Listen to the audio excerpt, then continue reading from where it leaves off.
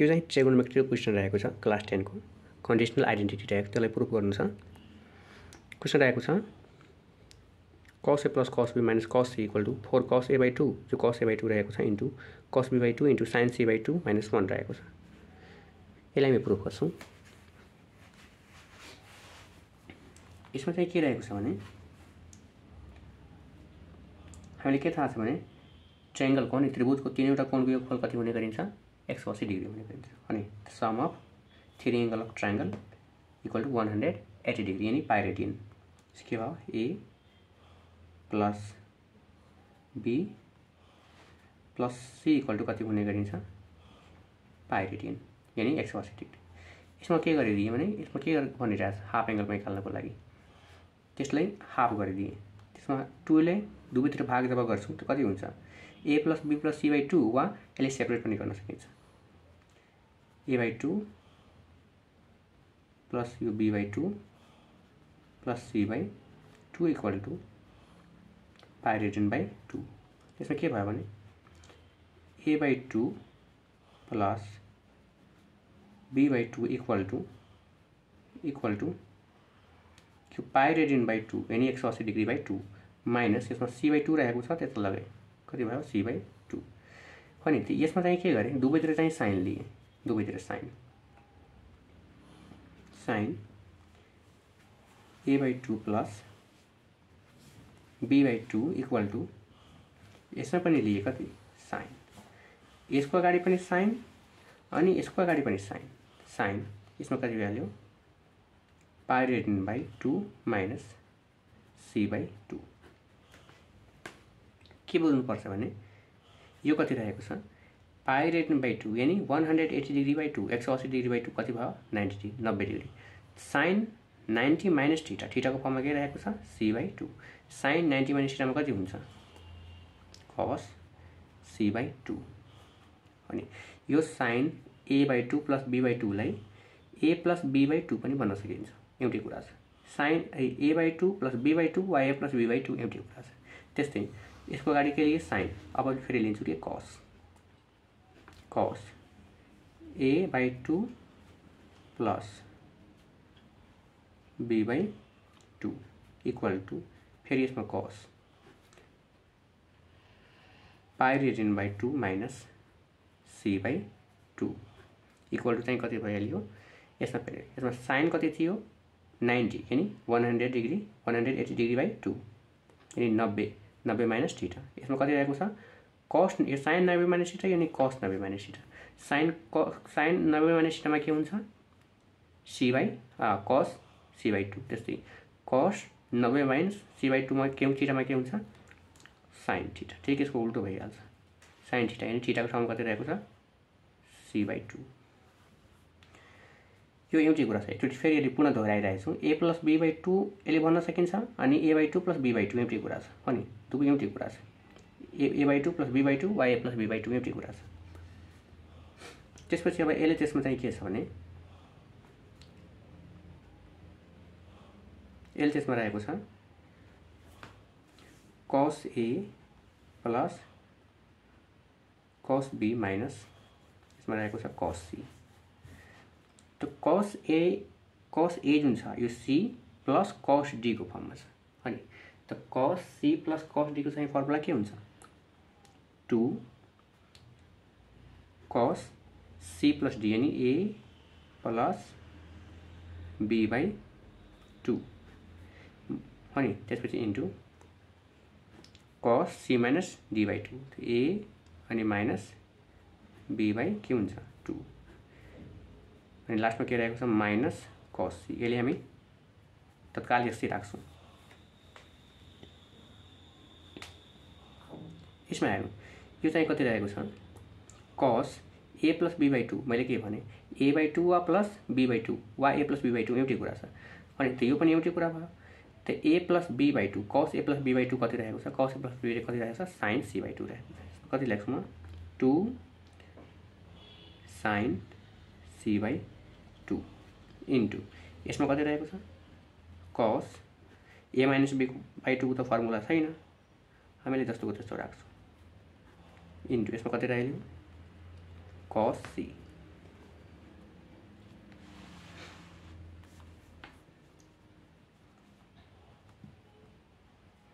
यसमा चाहिँ के भयो भने 2 sin c/2 into cos a minus यो b by कति रहेको छ 2 माइनस यसको त अगाडि sin छ त्यसै कारणले यसले पनि केमा बदल्नु पर्यो sin मै बदल्नु पर्यो यसमा कति भइहाल्छ 1 minus 2 sin square c by कति हुन्छ यो 2 हुन्छ त्यसपछि यसमा कति भइहाल्यो 2 sin c/2 into cos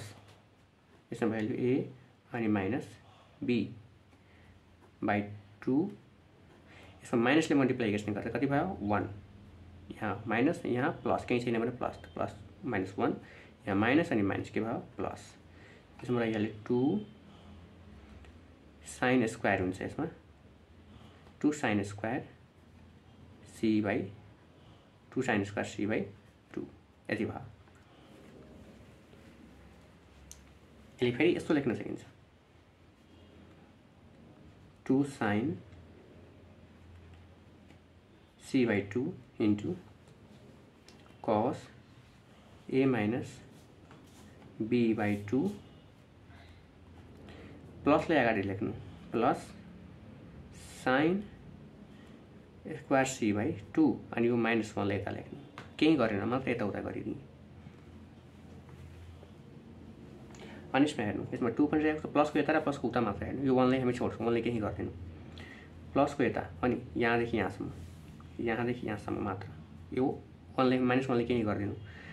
त बीचमा प्लसको यता र प्लसको यता यो 1 ले छोडेर यसमा के छ 2 sin c by 2 यसमा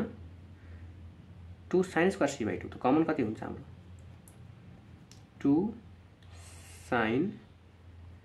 c by 2 अनि यसमा कति value cos a minus b यो माइनस रहेको छ a minus b by 2 अनि यसमा कति रहिहाल्यो प्लस 2 त कमन भइसकेको छ यसमा के रहिहाल्यो मात्र sin स्क्वायर c by 2 छ त्यसमा एउटा sin c by 2 कमन भइहाल्यो भने sin c by 2 एउटा बाँकी रहिहाल्यो अनि 1 minus 1 ले हामी केही गरेनौँ यो उताको उता मात्र छ अब यसले अर्को पेनमा म गरिदिइरहेको छु यो पुरै टर्म्सलाई म एकचोटि फेरि रिराइट गरिरहेको छु ताकि बुझ्न सजिलो होस् कति रहेको थियो अर्को पेनमा 2 sin c by 2 कति रहेको थियो बाँकी cos a minus b by 2 अनि प्लस sin यो प्लस sin c by 2 अनि माइनस 1 यति थियो अनि यति थियो यो पुरै केही गरेको छैन यो पुरैलाई फेरि अर्को पेनमा सारिदिए ताकि बुझ्न हामीले सजिलो होस् त्यसपछि अब फेरि सल्भ गर्छु नि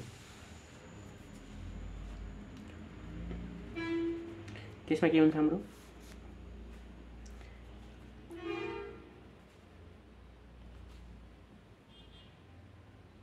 यसमा हुन्छ 2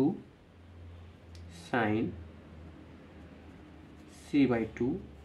इन्टु यसमा कति भयो cos a minus b by 2 अनि प्लस यसमा हेर्नु त sin c by 2 रहेको छ sin c by 2 त्यहाँ हेर्नु त कति छ हाम्रो sin c by 2 equal to sin c by 2 equal to कति रहेको छ sin c by 2 equal to कति रहेको छ cos a plus b by 2 मैले भने नि कि a by 2 plus b by 2 y plus b by 2 एउटै कुरा छ sin c को ठाउँमा के लेख्न सकिन्छ a plus b by 2 लेख्न सकिन्छ sin c को ठाउँमा लेखिदिए cos a plus b by 2 लेखिदिए अनि माइनस 1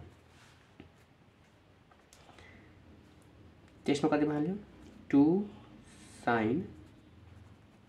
c by 2 यो c by 2 अनि यसमा यो पुरै कति भइहाल्यो c अनि यो पुरै कति भइहाल्यो d अनि त cos c plus cos d मा चाहिँ के फर्मुला हुन्छ cos c plus d मा फर्मुला हुन्छ 2 cos c यानी यो माइनस आएको छ यो पुरै कति भयो सी अनि यो पुरै कति भ्याल्यु डी बुझ्नुपर्छ a minus b by 2 plus D कति भ्याल्यु a अनि प्लस b by 2 अनि यसको होल कति हुन्छ 2 किनभने c प्लस d by 2 नै हुन्छ त c त यति रहेको छ पुरै 2 समेत अनि a minus b by 2 समेत c अनि यो पुरै a plus b by 2 d रहेको छ c plus d अनि by 2 यसमा फेरि cos अब फेरि यसको माइनस कति के हुन्छ अब c plus d by 2 अनि त्यसपछि c minus d by 2 c को भ्यालु कति रहेको छ a minus b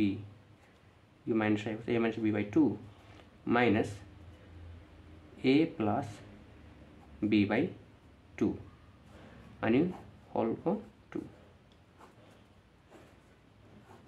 अनि माइनस यो 1 फेरि यसमा कति भ्याल्यु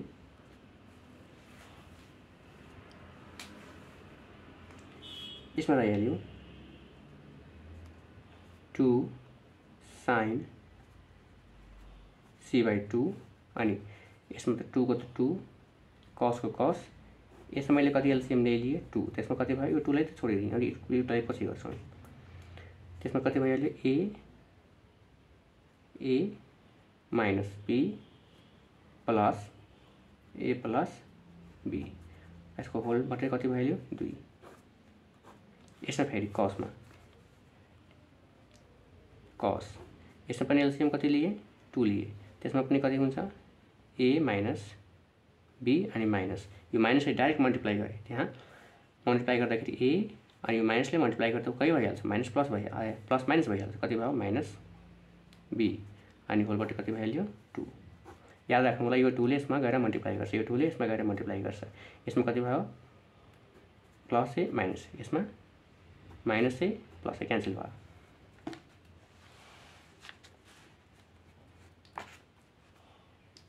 त्यसमा अब के हुन्छ 2 sin c by 2 यसमा कति रहिहाल्यो cos यसमा हाम्रो के चाहिँ क्यान्सल भएको छ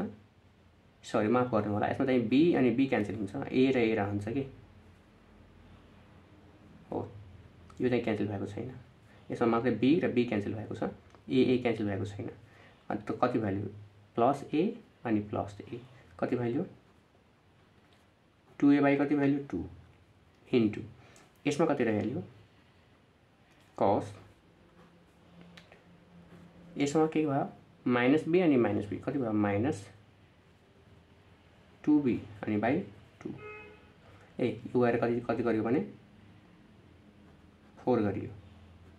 अनि यो 2 ले यसमा गएर 4 यो 2 ले गएर यसमा 4 गरियो अनि माइनस 1 यसमा पनि माइनस 1 त्यसमा कति भ्याल्यु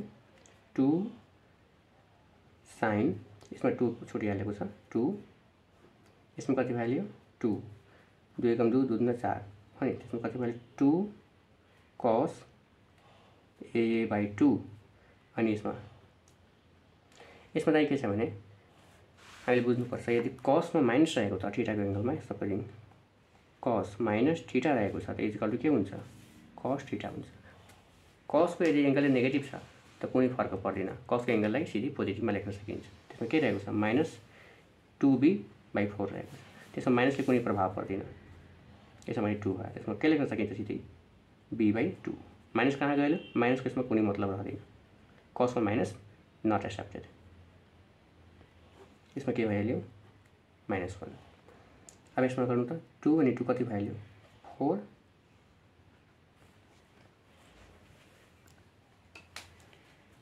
2 to 4